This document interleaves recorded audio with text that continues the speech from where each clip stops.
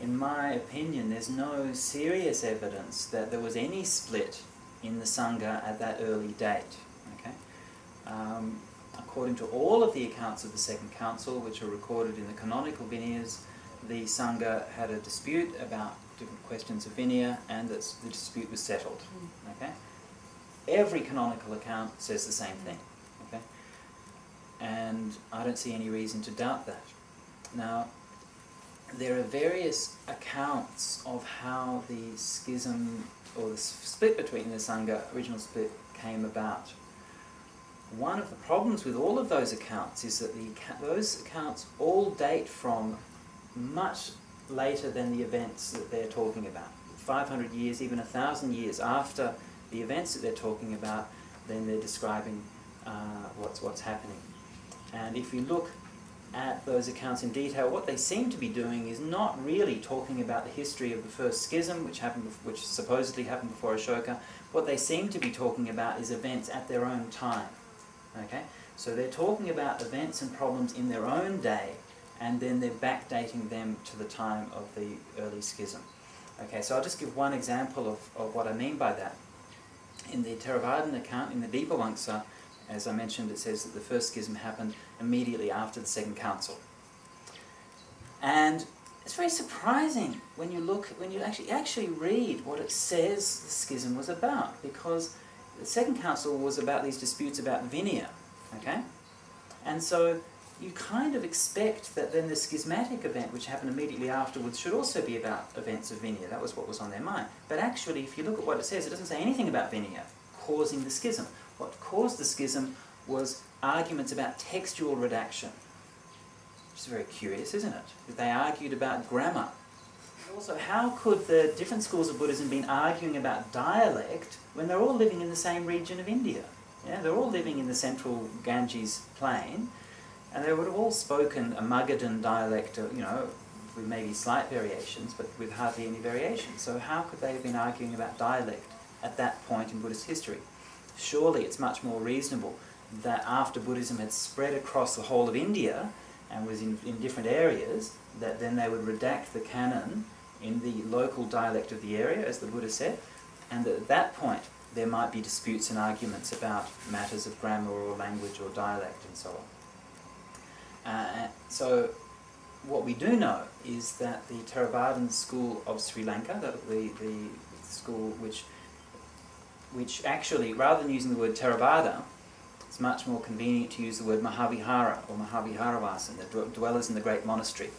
So the school we know today as Theravada, in fact, is the lineage of the Mahavihara in Sri Lanka.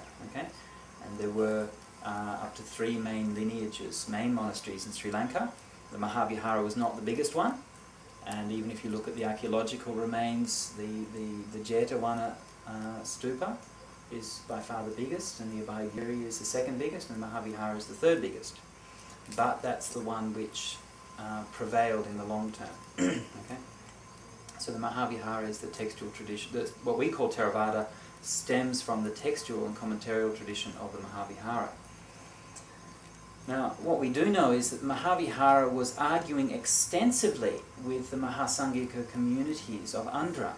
Okay? Now, Andhra, these days Andhra Pradesh, is one of the main ports where they would have access to Sri Lanka, and the Mahavihara had a branch monastery there.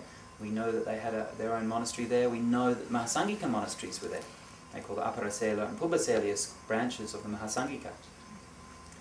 And in the Mahavihara's controversial literature, especially the Katawattu and its commentary, the Mahavihara monks are constantly arguing with these Mahasangikas about different points of Abhidhamma and interpretation and so on and so forth.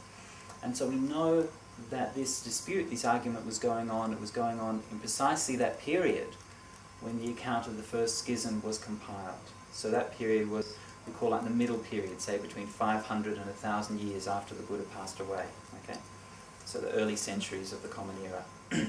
And during that period, Mahavihara was arguing with the Sangikas, and in that period the Dipavamsa account was compiled, which projected that argument back before the middle period into the early period in the time just after the Second Council.